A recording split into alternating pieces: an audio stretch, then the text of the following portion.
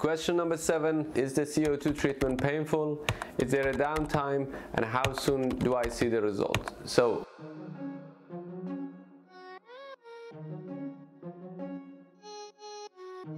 hey guys, Dr. Matin is here from Pulse Light Clinic. Today we're going to talk about acne, different type of scarrings, and also different available options to use, especially with CO2.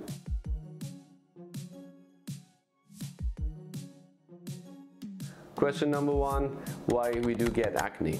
Basically, acne occurs when an opening of a hair follicle get blocked by excess oil in the skin or by dead skin cells.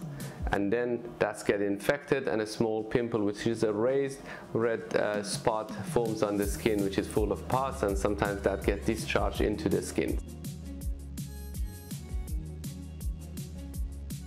Question number 2, are acne scars permanent? Well, the answer is depend of the type of scarrings that we have and the severity of the problems, but usually they're very difficult to completely erase them from the face, but we can treat them to a very good level and fade them as much as possible. Question number 3, will picking the acne cause more scarring? Yes. Question number 4, can acne scars heal naturally? So the answer is yes and no. Yes, because not all the acnes lead into acne scars, but then some of them does. So when acne happen, body produces more collagen, and depending on the amount of collagen which makes, it might leave a scar like indentation, or it might sometimes leave a raised lesion on the surface of the skin, or it may repair it perfectly. So the answer is not very definitive. Question number 5, how can we treat the acne scars? Traditionally, we used to do subcision, which we just cut the tetherings of the acne scars to the deeper layers of the skin with needle, or these days with like a laser assisted subcision we can also do. And also we can use some advanced lasers such as CO2 here. Obviously, there are some other treatments available, such as, for example, TCA cross and even microneedlings. But frankly, CO2 is the gold standard, and combining that with laser-assisted subcision would be the best treatment you can get.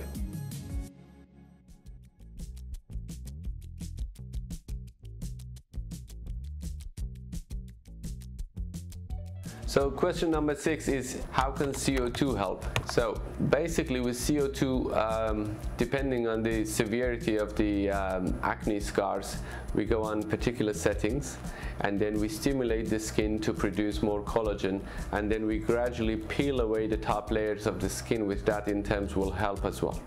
So normally you might need 3 treatments. We recommend 3 block of treatments every 6 weeks, and there is a few days of downtime after that, in a way that you will scab and you will be quite red for a few days.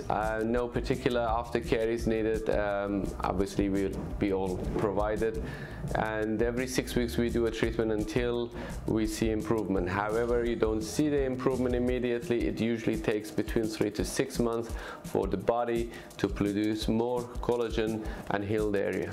And also, if there is a severe acne scars, basically which CO2 alone does not give enough improvements, we can combine that with subcision. So we can combine it with conventional subcision, which is with needle or cannula, a blunt needle, or we can combine it for the optimal result. We can combine it with laser assisted subcision or endolift, a device that we can do prior to the CO2, and it's the best combination, and you receive the best improvement in there.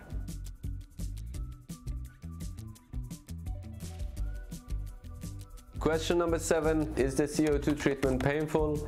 So we use topical numbing cream, which that makes it much less painful and almost with no pain. There is a few days of downtime until the scabs clear on the skin, which usually takes about 5 to 7 days. And also you will see the result approximately 3 months after the treatment, when collagen production increases in the skin and your skin naturally heals those scars.